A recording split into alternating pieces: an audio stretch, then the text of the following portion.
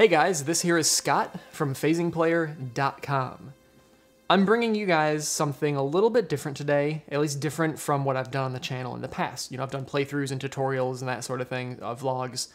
I guess this is maybe kind of a vlog in some ways, but it is really more of an unboxing. And now, I'm not a fan of unboxings for the most part.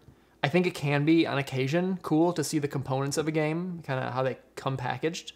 But generally, I'm not too into it, with, I guess, one big exception, which, if you guys haven't seen Hello Gregor's unboxing of Virgin Queen from GMT, please go check it out. It is probably the peak unboxing video on the internet of any product. Go check it out. Hello Gregor is the channel, and Gregor hasn't put out videos in a while. Gregor, you did some cool stuff. By all means, I would, if you got the capacity to, go do more. But I'm not doing that today. I'm not unboxing that sort of thing. I'm unboxing something that has been unboxed for a long time. This game has been opened up and maybe not played, but it has been opened up and has been in this state, I would guess, for some time. As you can probably guess from the name of this video, I'm unboxing Lords of the Sierra Madre from Phil Eklund at Sierra Madre Games. Now, if you're the kind of person that goes on eBay and looks for games, or goes on Board Game Geek or wherever else and looks for games, and you've ever typed in Sierra Madre Games as, you know, looking for auctions or sale opportunities for that query, you've probably seen this weird-looking collage green box before. And you might be thinking, well, Scott, why would I care about unboxing this Sierra Madre Games release that I've seen on the internet for a long time? You can find them on eBay for like sub $20. Well, you would be right in thinking that this is Lords of the Sierra Madre. It says it right up here, but this is not what I'm going to be unboxing, though. It's okay. It's actually that's only kind of true. I will be opening this up and taking a look at it today, but that's only because what I'm actually going to be unboxing and what the star of this video is Lords of the Sierra Madre, the first edition. This game came out in 1988, and there were very, very few of these made. I think these were all handmade by Phil Eklund himself. Phil, if you see this video, maybe you can comment and say whether or not that's true, or even the veracity of anything I'm going to be saying in this video. Because the reason I kind of ask for that sort of, like fact-checking is because there is not much information about this game out there. In fact, up until I just held that game up for like, 5-10 seconds, there were like 4 or 5 pictures of this game on the internet, like full stop.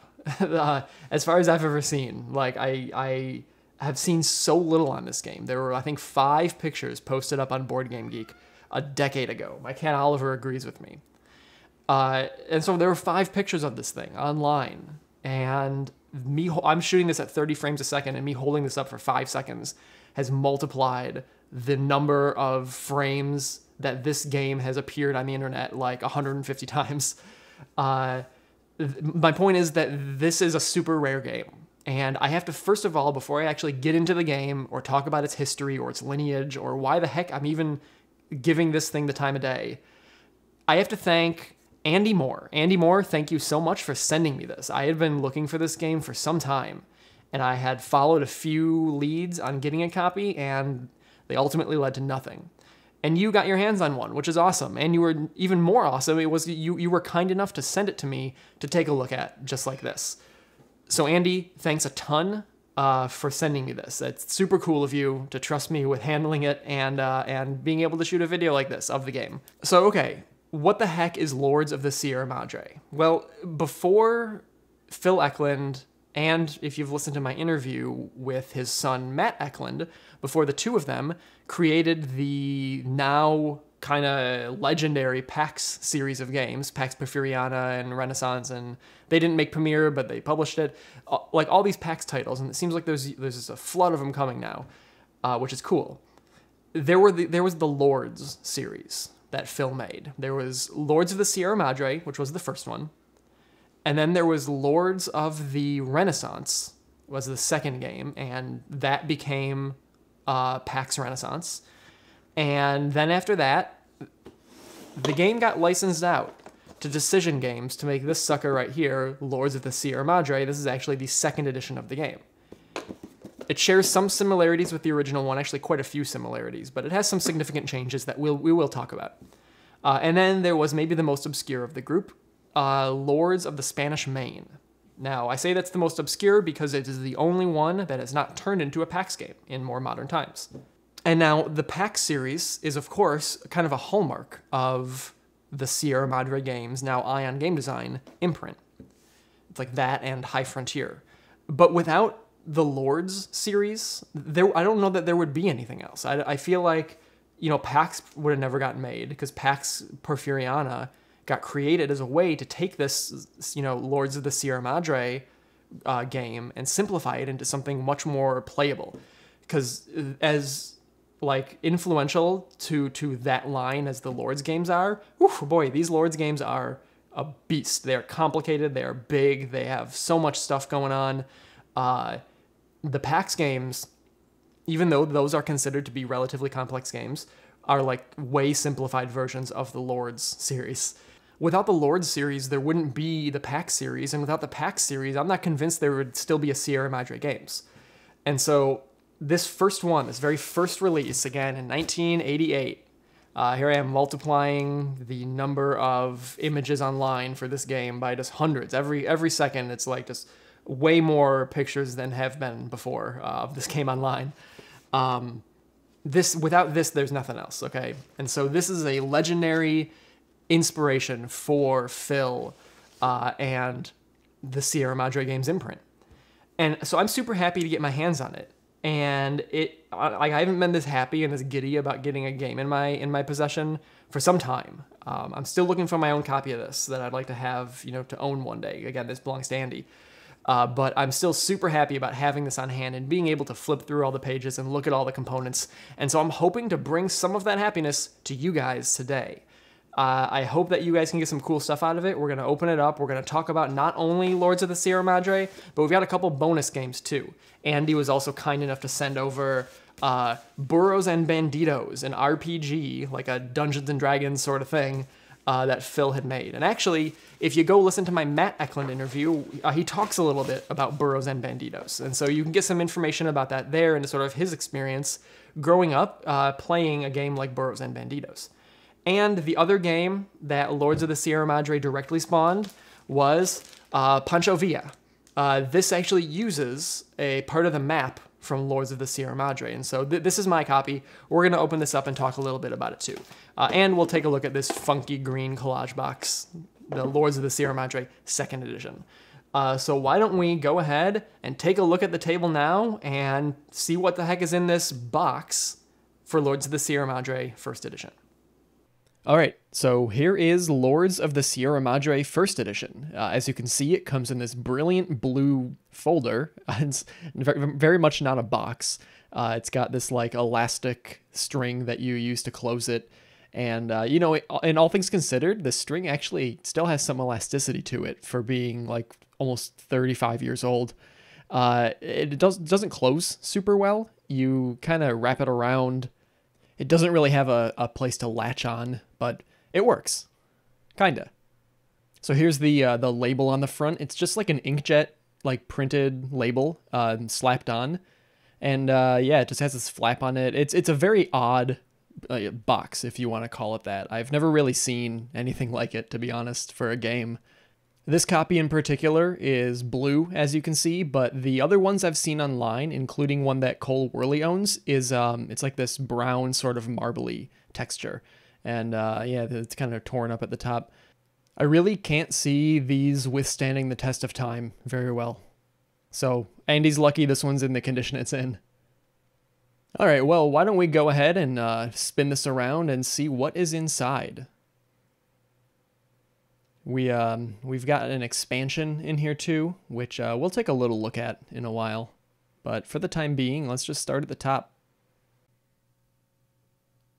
All right, so the first thing we've got are some of these counters. There's a bunch of them in here. And we'll take a look at the rulebook in just a bit. It's funny, the rulebook has like a non-committal number of counters in here. They come in a variety of colors. You've got like white and pink and blue. And now I haven't played this game yet, but I don't think these are player pieces. I think that they are sort of controlled by different players at different times. Now you can see here that they are not very well put together. Like a bunch of the cardboard underneath is sticking out. They're actually, these are like one piece of paper that is like folded over this cardboard. I think it's probably spray glued and then folded over by hand, and then cut out with scissors, which is why they're not super even. There's a lot of inconsistencies with these counters, which makes them probably not very usable, if I'm being honest.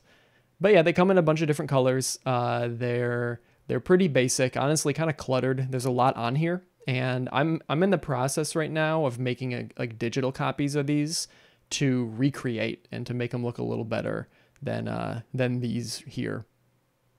Now, we can set these counters aside. An interesting thing is this seems like a totally unplayed copy of this game. As you'll see, like nothing is cut out. I think this is how all these pieces came.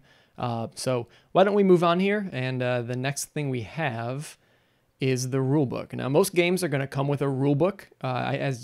I'm curious if there are living rules for this game. Phil, if you're watching, please let me know if you ever updated these. They're 21 pages. And there's examples for most rules. Here are all the different player characters you can play as, the hacendados. There's some historical background in here. I mean, it's a Sierra Madre Games release, even though it's, I think, the first one they ever did. It's still chock full of historical background and information. I think it's got some like political info on one of these pages. Yeah, like back here, it's got some Indian tribes information, some Native American info. And yeah, it's got a lot of historical stuff and a lot of rules that I have gone through. They are pretty easy to read, but I've heard that there are a lot of ambiguities in this game. So cards are the next thing we're going to pull out, if you can call them cards. And they came on these yellow kind of construction paper sheets. They're a bit thicker. They're a bit thicker than the other components in the game. And yeah, there are two sizes of them, though they're kind of hard to distinguish if not side by side. You can see these are what are called thin cards. They're not quite as wide as the other ones. And these other guys are called square cards.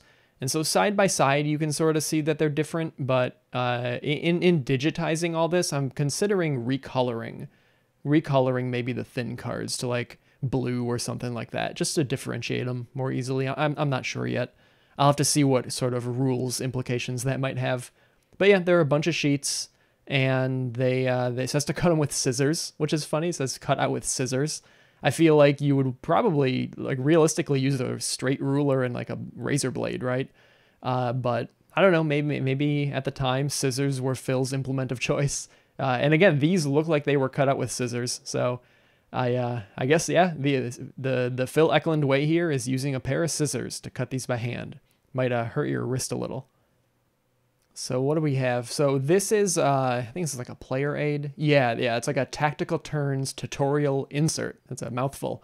And it's basically a player aid. It just kind of gives you some info about tables that are on the map, which this is actually going to be super useful for my digitizing. As we'll see in a while, the map is not in great shape. And this sheet is actually super important for that sort of recreation and digitizing of the game. Like all these tables that are on here are gonna very much be vital to filling out the missing pieces of the map. But we'll talk about that in a moment. The map is not very nice to look at. All right, so this is, hey, look at this. Fellow gamers, read this first and go playing fast. It's sort of a receipt too, which is funny. It says, it includes one copy of Lords of the Sierra Madre, one copy of the expansion kit, and no copies of the role-playing kit, though we do have that here. It apparently was not part of this original purchase. And then it's got info about like setting up the game and sort of walks you through some turns and walks you through how to play. It's actually pretty handy. It seems like it's probably the way I'm going to learn to play this one. And I think, yeah, it's funny. It's also like a receipt, like a proof of purchase in some way. I'm guessing Phil like hand wrote those in at some point.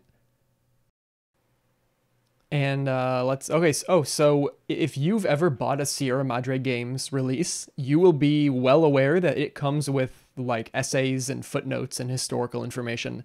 The most of that is here. For this game, most of that is this whole sheet about like sort of like the Mexican like Revolution and all that. And it's interesting here. It says it's from 1992. Yeah, down here too. It says copyright 1992.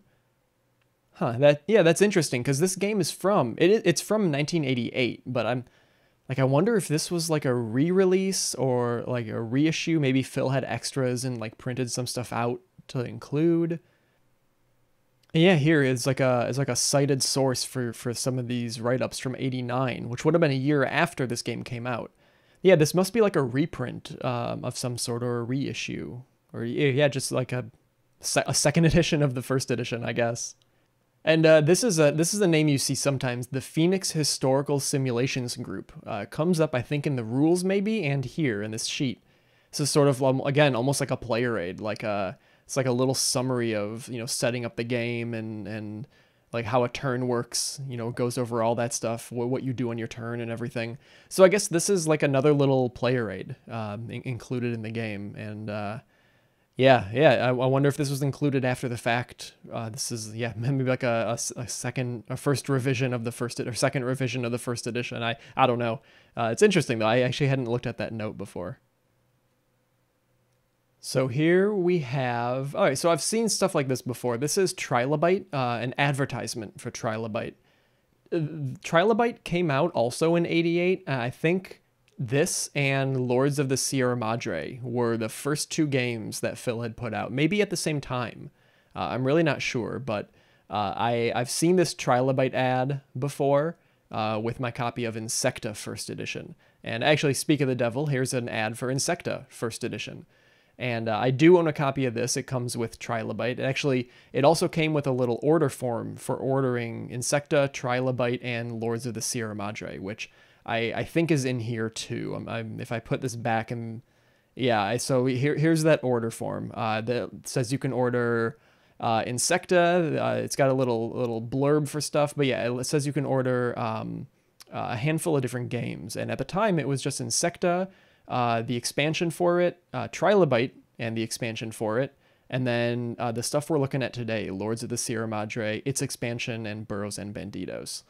So for a time, this was all Phil put out through Sierra Madre, and I think Insecta came after Trilobite, with Trilobite and Lords being the first two releases in 1988. But I could be off on the ordering of things, but I'm pretty sure that's what it was. Lords of the Sierra Madre, Trilobite, and then later Insecta. But yeah, these advertisements, they're kind of neat. I kind of like looking at old ads like this, and I have a couple copies of these with other Sierra Madre games, so I've seen them before, and they're still cool to see. So up next here we have a whole mess of these calendars, and these are not calendars to hang on your wall, but they are sort of player sheets, player boards that you sit in front of you when you're playing. There are 12 of them because insanely this game supports 12 players, and that is baffling. I cannot imagine getting 12 players down to play a game of this length and this complexity. But that's what's here. There are 12 calendars, and so you can play with 12 people. Now, the calendars are they're double-sided. On one side here, you have the calendars where you're going to put some of those cards that I showed you. Those yellow cards are going to kind of get put on the different areas here, and they'll track different stuff and move around a little bit as they mature. And you track your profits and the age of the cards and all kinds of stuff. But you track stuff all on here.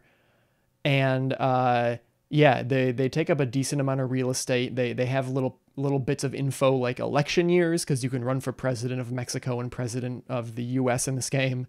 And the different like seasons, it'll keep track of the profits down here. It's like a profit track for, I think this is where your hacendado goes, or maybe some of your buildings. But then on the reverse, which if you're playing with 12 people and have no extra sheets, you'll never look at this because you're going to have stuff on the calendar side. But it's so you'll have this sitting in front of you, and you'll put stuff on it, and there's no way you're going to be able to flip this over mid-game. So you would need extras, but this is just a little map of the game, so you can see where stuff is. And yeah, there are a bunch. So if you have like 6 people playing, you can get 2 of these, with 1 on the map side and 1 on the calendar side. But yeah, there comes with a dozen of these suckers. These like I don't know, double-sized pages. And finally here we have the map, which honestly the map was, I think, the most exciting thing for me to want to see in this, because I'd seen pictures and I knew that this thing would be in rough shape. I think that's as a rule, because you can kind of see here, it's got like a glare. That's because this whole thing is laminated, and they were all like this, which is kind of the problem. The lamination is really a rough sticking point on this map.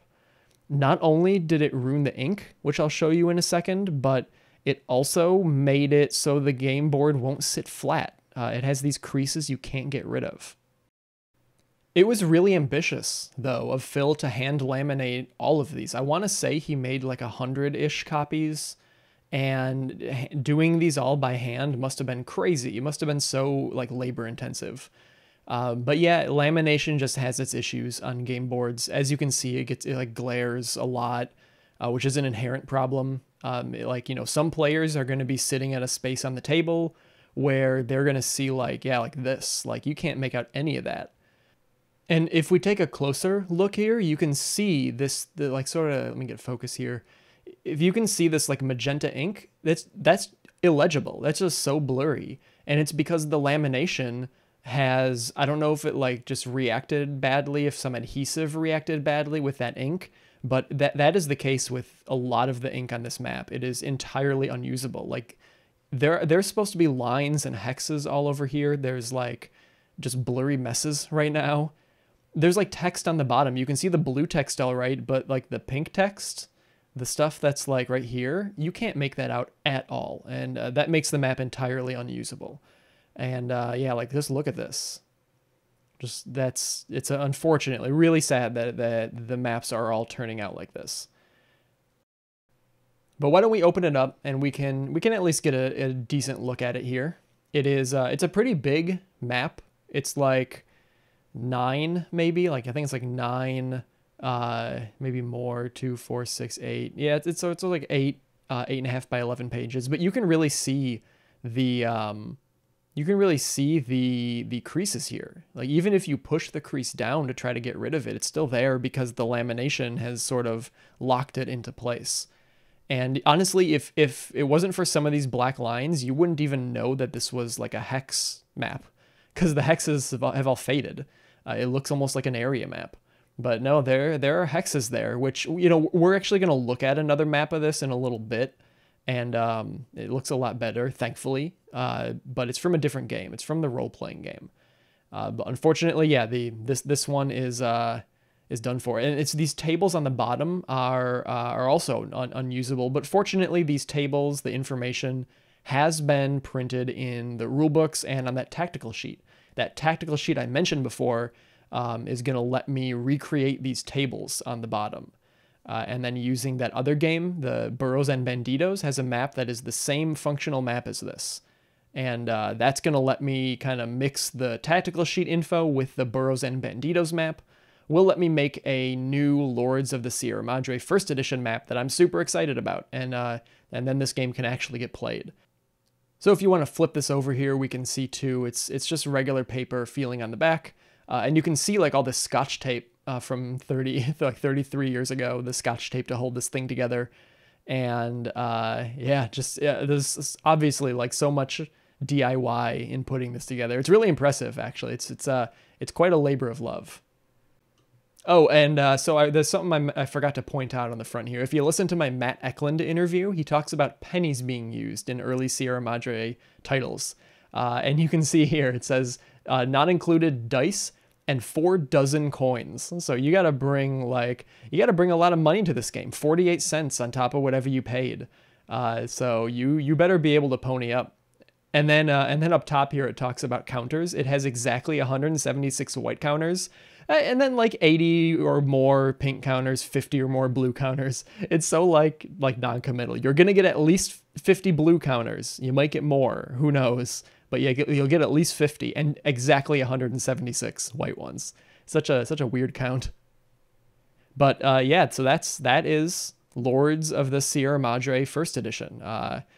That is what comes in it. It is again kind of by today's standards a bit of a strange retail package, but that's it. And then there's the expansion over here. Let's get focus again. The expansion kit doesn't have all that much in it. It's got a few counters. It's got a few new cards. Mostly it's scenarios though to play. Instead of playing like a full-on campaign thing, you can set up like battles. So yeah, it's got these gray counters. They're the same as the other ones, quality-wise. And then yeah, here's just the front sheet explaining what's inside. I don't know if it came in this exact Ziploc before. I assume not, but yeah, it just includes, you know, gray counters, scenarios, some other cards. And then this is the rules booklet for this expansion. And so, like I said, it's mostly scenarios. It's got an Apache warrior on the front. That actually was the Sierra Madre logo for a bit. I know I've seen that on a few things.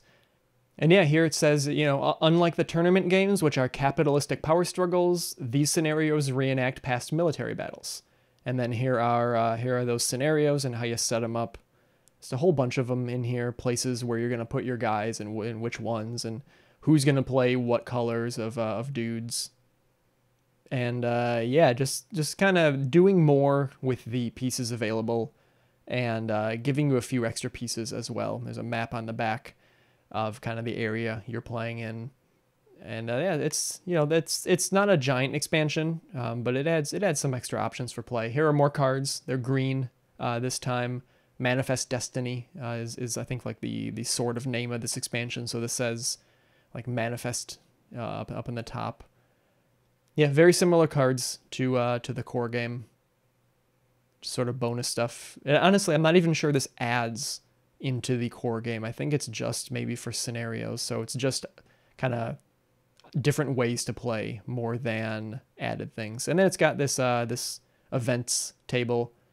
And I think this exists elsewhere too. You roll dice when you do different stuff, and then it'll tell you what happens. It's like a random events table, depending on the type of space you're moving over or how you're moving. But yeah, that's what's included in the expansion. Just those counters and a few extra pieces. Not too much. It was $8. Not bad. I think the core game was 20, so you know less than $30, and you get all this. And it's got Phil's little signature on it, which a lot of this does. It has like I don't know if he signed off on it just to confirm that he saw it and said all the pieces are here or what, and then signed to confirm that. But yeah, and then you know just being kept in the regular box for now. And so here's Burros and Banditos, which is the role-playing module that you could buy for Lords of the Sierra Madre. It is a separate thing. It is standalone, so far as I can tell. I've not played it. And let's see what's inside. So it comes with a few rule books. This is kind of the core one. And it's got like character creation info and just tons of like detail on this stuff of how ammunition works and how movement works. And it honestly, rules-wise, this is probably more complex than Lords. There's just a lot to ingest in here. It's a ton of information and a lot of historical info too, because there are a few different rule books, like I said.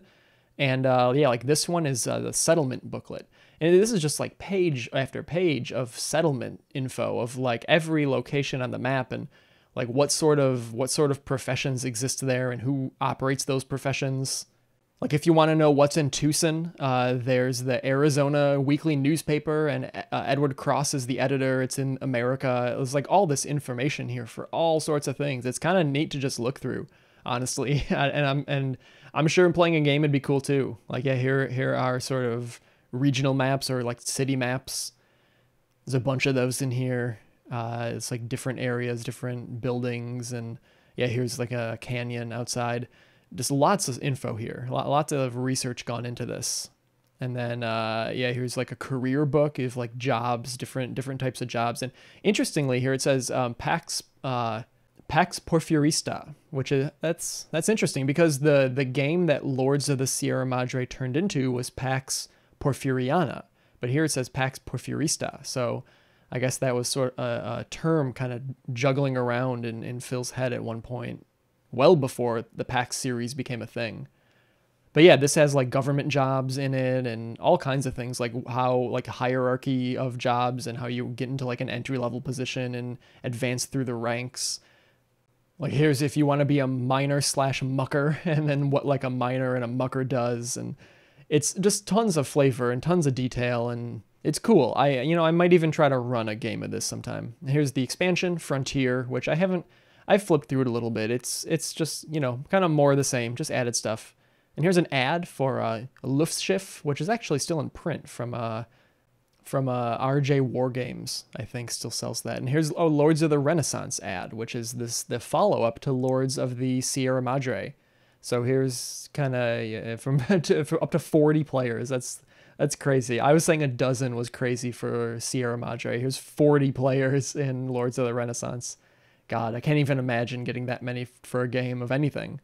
There's more counters for the RPG, similar to the ones in Sierra Madre. And here's an ad for Burros and Banditos. If you have Burros and Banditos, you might like Burros and Banditos. Consider buying it. And there's a Pancho Villa and yeah, so here's an order form for some other things like Insecta and Lords of the Renaissance and Luftschiff and all that. And so this is the second edition of Insecta. It says New Deluxe Edition up top here. That's when Phil teamed with Neil Sofji at Fat Messiah Games and published a second edition of Insecta. And yeah, it talks about it here, through Fat Messiah Games. And yeah, so here's this would have been like 94, 95, somewhere in that period. And then in here we have what the critics are saying about Lords of the Sierra Madre, kind of just some quotes all around here. And something that's funny here, on the left it says, Mike Siggins of Sumo's Karaoke Club has, this to say about the game. But then if you go down here, here's what Mike Siggins of Sumo's Karaoke Club has to say. And here's Mike Siggins once again, saying more stuff about the game.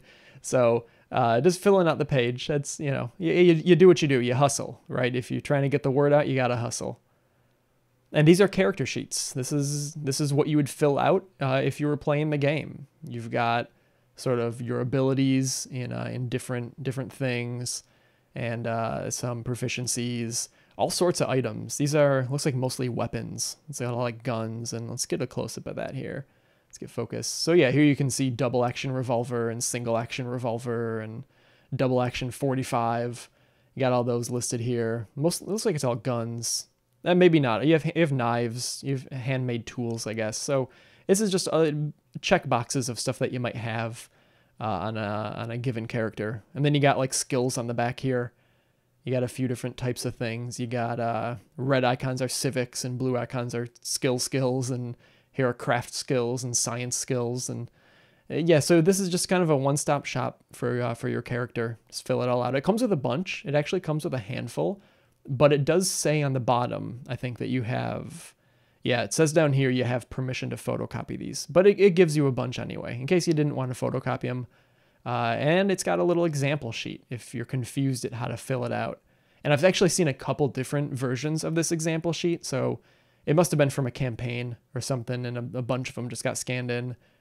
But yeah, you got your abilities filled out, and you got like your items checked off, all that stuff here. It's got kind of a weird ability system where like when you take damage, you reduce your abilities by like a fractional amount. I've skimmed the rules a little. And then I hear the skills, like if you're an apprentice in something, or, if you can swim and you speak English and Spanish, you got all the stuff you need here. But here, this is the real deal. This is what I really want to talk about here.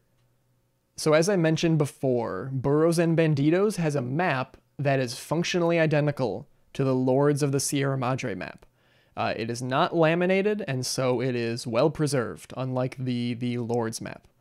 It comes in a few different pieces, so I'm not going to fold the whole thing out, but it is the same size. I've put them side by side. It is the same size as the Lords of the Sierra Madre map, except it is in good shape and it's legible, and you can like look at it and play it and do stuff with it. So I'm in the process right now of kind of scanning this in, and yeah, so it has different tables on the bottom. These are for burros and banditos, where lords uses different tables. But I'm in the process of scanning these and recreating the lords tables on this sheet digitally, and then it'll be printable, and I'll be able to play Lords of the Sierra Madre.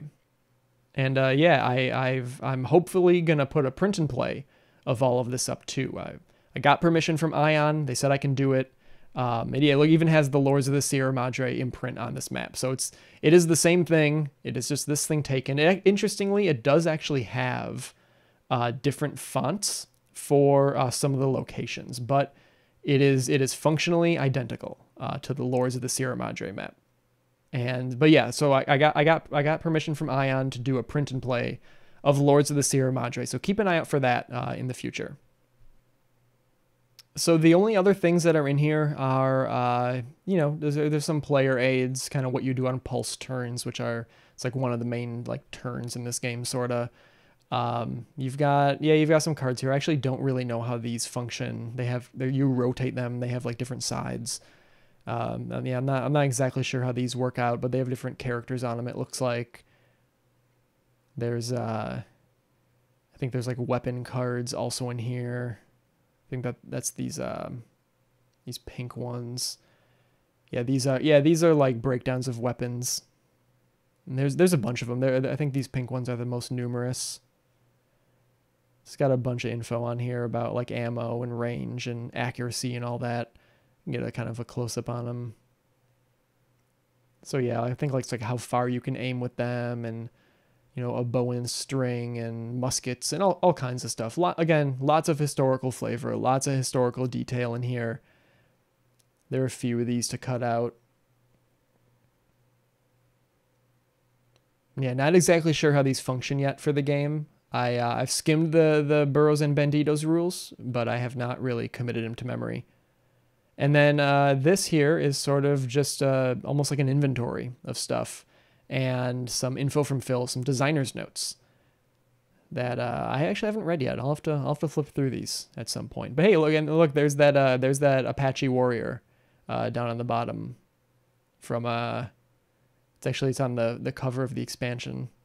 It also comes with this interesting little thing where you can cut out these like interiors and put them onto a hex map, like it says. So if you want to have your characters go into an interior, you can have kind of that added to a map. And this is also, it's like an events table. Yeah, it's just an events table. Same sort of thing. You just keep track of stuff on here. I think on the other side, it's got like roll some dice and check some things. But just tables to check. Yeah, here's you roll, same thing. You roll dice, and then depending on where you're at and what you're doing, you reference it. Same as Lords of the Sierra Madre. So I mentioned before that Pancho Villa was a spin-off of Lords of the Sierra Madre First Edition as well. And so I just want to take a look at the map and a couple of the components in here, just for historical purposes. So it's got counters that are similar to Lords, same sort of design, but they're actually printed directly onto a cardstock this time. So a bit higher quality, a little more usable than Lords of the Sierra Madre First Edition, and more usable than Burros and Banditos as well. But it's also got a sort of cutout of the map. It comes on 2 sheets, and it looks very similar to the Lords / Burros map. Though the art has changed a tad, but it is more or less the same map. I actually have not put them side by side, but I'm pretty sure it's the same. And so you just kind of line them up here, and this is the map that you play Pancho Villa on. It's as you can see, the same sort of design, same sort of style as Burros and Lords. So Lords' kind of ideas were relatively far-reaching. They got to an RPG and then to at least one more game from 1988 till this came out in like 97 or something. So almost a decade for Pancho Villa. And yeah, you can see here there's that Apache warrior on the Sierra Madre Games logo right there from the Lords of the Sierra Madre expansion, the Manifest Destiny expansion. So kind of fun to see where that comes from. All right, and finally, we're going to take a look at Lords of the Sierra Madre, the second edition. It comes in an actual box, and it's got a weird cover, and it's from Decision Games. Phil licensed the Lords game out to it. So it's got a legit kind of regular black and white rulebook. It's not bad. It's about the same length as first edition, and it's similar. I've flipped through both. It comes with actual cards, which I've rounded myself, just because they're nicer than the kind of pointy edges. But instead of the little construction paper cards, it's got more legit cards. It's got a couple of them. It's got real counters. They're heavier. They're multiple colors.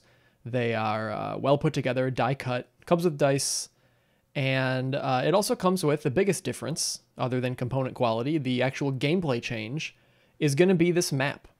This paper map, not laminated, full color map. And most significantly it is not a hex grid. Instead, it is sort of just an area map. It's got large sort of regions that you can move into, and that changes the game, from what I understand, pretty significantly, which I can understand. You just kind of go from one area to the next. It's got a bunch of stuff, printed on it, much larger, much easier to read in a lot of ways, but maybe less strategically interesting. So I think this is the most contentious change for the second edition.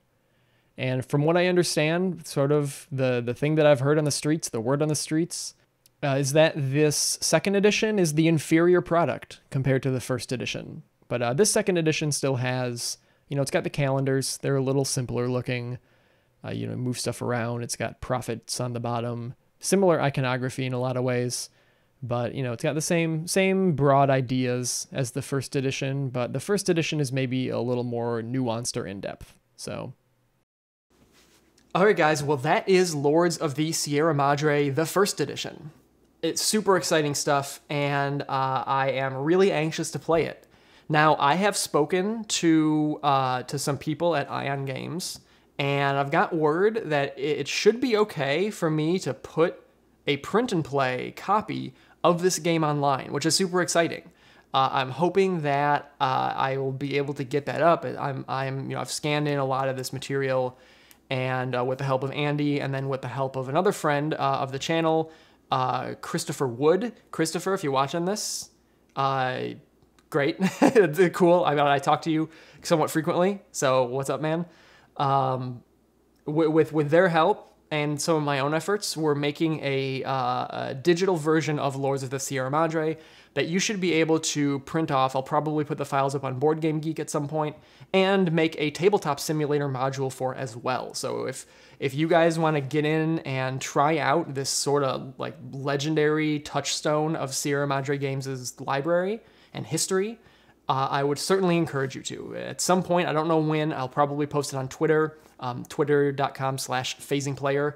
I'll post a link to those files. But yeah, I hope you guys enjoyed looking at these games as much as I have.